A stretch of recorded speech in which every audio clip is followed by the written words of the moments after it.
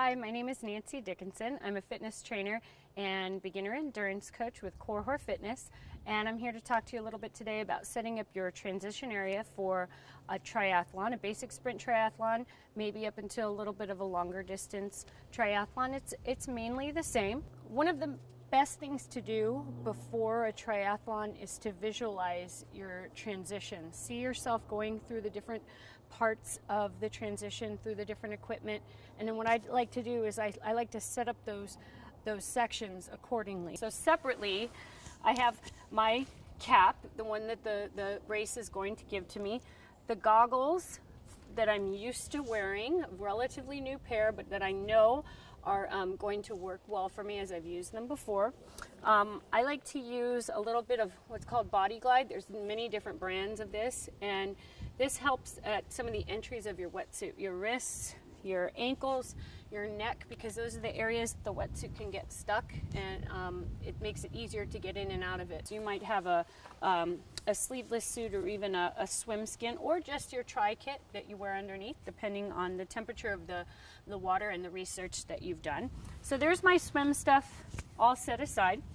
I personally like to wear my race belt and number during the bike and do that in T1, transition 1, going into the bike, because I feel it makes it so it's one less thing to do during T2. I'll keep some fuel in here, whatever you have been using, practicing with and training with for fuel, whatever you might need. My watch, my run watch, my cycling watch, I put this on, sunglasses on, helmet on, and of course at this time my wetsuit is off. Socks are the third thing, one of the third things that I have laid out here. Socks, I like to wear them on the bike because again it's one less thing that I need to put on during T2, so I put my socks on. I have a piece of fuel out just in case if I'm feeling like I need it. This is just one example of the many forms of fuel that you can take in. I make sure to have already had my really solid breakfast with which I'm used to training and racing, and you'll want to make sure that you never just introduce some sort of new fuel on race day. Do something that's tried and true and practiced. So when I come back from my bike ride, there's really not a whole lot to do in T2, and that's what I was hoping for. Bike is racked, helmet off, and a lot of people, they'll just put their helmet close to their transition area. I like to hang it off my bars so that I know that that it's not going to get blown away anywhere. And I really only have two things to do for T2. That's slip on my shoes, and that's why my shoes and run stuff's kind of in the back here because I'm getting to it last. Slip on my shoes. I like to use these elastic laces. There's many different kinds that makes it so I just slip in and out real quick, and I don't have to worry about taking the time to tie my shoes, and I know that my shoes are adjusted to the degree of tightness for which I'm used to running.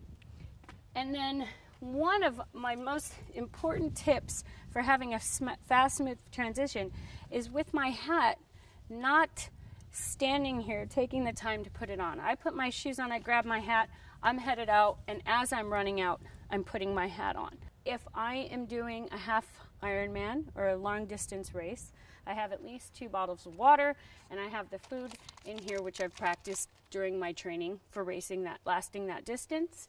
A lot of times if you're just doing a sprint, you might only have 1 water bottle. When I send out a list of items for new clients, some of the things that they might want to consider is some sunblock, because it's going to be hot, extra water. Make sure that your bag with your equipment to change a tire, I mean, we don't want to think about flats, but it does happen. Make sure that it's stocked with your tubes, your CO2 cartridges, your tire levers. I like to bring a bag with some after clothes. I have my sunblock hooked to here. I have a name tag. You know, transition areas, depending on the race and how big it is, they can get crazy. Stuff gets thrown around everywhere. And most of all, it's really nice to be conscientious of others in the transition area and just make sure your stuff is neat. And a nice transition bag is one of the ways that you can do that. I like to pump up my tires the night before a race to the PSI, to which I'm used to using. And then that way, if in the morning the tire pressure is not the same, I know that something's wrong. Fog can just ruin your day during your swim. If you get a simple fog spray, you can remedy that and then have clear vision for your race. I have my fuel neatly lined up in the way that I've practiced during my long bike rides, and I like to, no matter what type of fuel that I'm using, I like to open the package at least partially, and that makes it so I'm not on my aero bars trying to finagle a package and wrecking, or the wrapper goes flying and next thing I know I'm getting cited by the race officials. If you're doing a race that's anything like Las Vegas, coming out of Lake Mead is very steep, and so you want to make sure that you're in the right gear, perhaps a smaller ring gear, comfortable for you, that you've practiced. A lot of times the transition, both the equipment and all the tasks that you need to do, it can seem incredibly overwhelming, and it's important for especially new athletes to know that this is not only the time where you're changing sports, but it's also the time that you get to settle down a bit, slow down, recover, and sort of hit the reset button, if you will. So come in, forget about the last leg, it's done. Take your time and just, you know, enjoy the process a little bit, and you can only rush so much, and we'd rather you enjoy it instead of rush it and make all kinds of mistakes.